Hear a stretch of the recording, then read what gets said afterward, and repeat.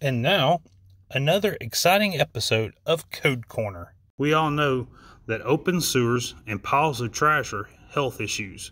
But did you also know that old bowls and buckets outside, fish tanks outside, and old boat covers are also hidden health issues? As you can see here, this standing water holds a hidden danger. As you can see, each one of these little wiggly things will one day become a mosquito. City Code defines a mosquito harbor as any condition or place where mosquitoes are allowed to breed, such as old tires, fish tanks, or any other standing water on the property.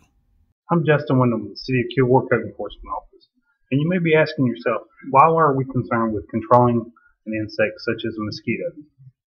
Mosquitoes are considered a vector. What's a vector?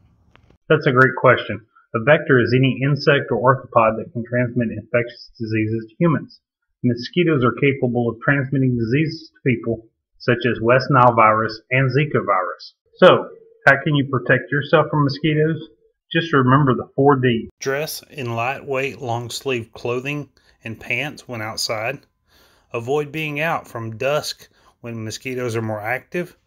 Use an insect repellent containing DEET. And drain all standing water. Okay, maybe not like that. If you have any other questions, please feel free to give us a call at 903-988-4129 or check out the city website at www.cityofkilgore.com.